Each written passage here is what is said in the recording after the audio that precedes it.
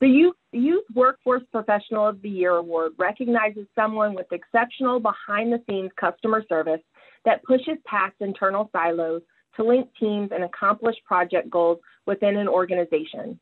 This year's award winner does just that. This past summer was one like no other, and workforce professionals around the country had to figure out how to run programs amid a global pandemic. Lisa led the development of their virtual summer jobs program and created a foundation for a year-round program. I am proud to introduce the 2020 Youth Professional of the Year Award winner, Lisa Dunaway, and her team at Arundel Workforce Development Corporation. Thank you, Melissa. I just actually want to thank you for this award. I'm deeply honored. It was definitely not expected. COVID-19 definitely was unfamiliar territory for us, and we had to rethink how we were going to provide services for our summer program. We were in the middle of planning when it all hit, so we had to kind of still continue on with those plans, but we had to really start thinking outside the box and come up with an idea. And I was blessed, or I am blessed, with the team that is very knowledgeable and very engaged in our program and into our programming. So they definitely were the backbone, and without them, we would not have been so successful. Because the pandemic hit when it hit, we did, like I said, had to rethink everything. And we started with, I lost myself, I'm sorry.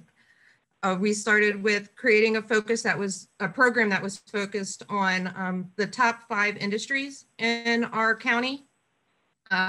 This program really centered on intensive career exploration, a lot of self-directed activities. We did a lot of activities through Zoom with partner agencies. We had financial literacy partners coming in. We had, of course, guest speakers from different industries visiting us.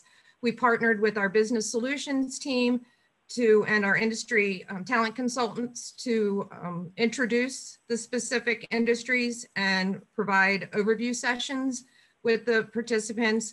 And while we were doing all of this, the staff, the case managers and monitors worked closely with providing that one-on-one mentoring and case management assistance as well. It was definitely different because we did not go on work sites. We did everything virtually, but all of the participants really were engaged, and we started with 100 and ended with 95.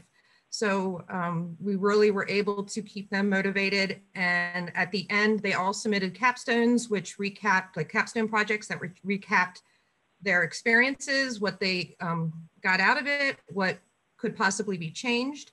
They also got to walk away with their job search documents, so resumes. They had their interview tips and techniques practice and all that good stuff. Their increased job searching skills and everything like that.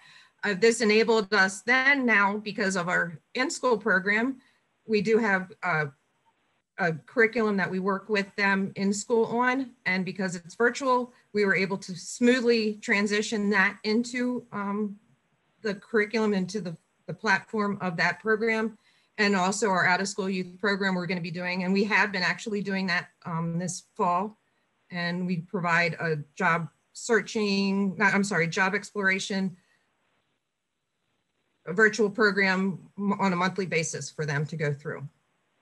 So this definitely, I look at COVID as a blessing because it's allowed us now to reach our participants in a way that never was possible before. Awesome.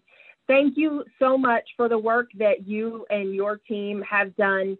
Again, it's no small task to run a youth program in the first place, but to do what you guys were able to do amid the pandemic is just amazing. So it's our privilege to recognize you and your team. Thank you again. Thank you.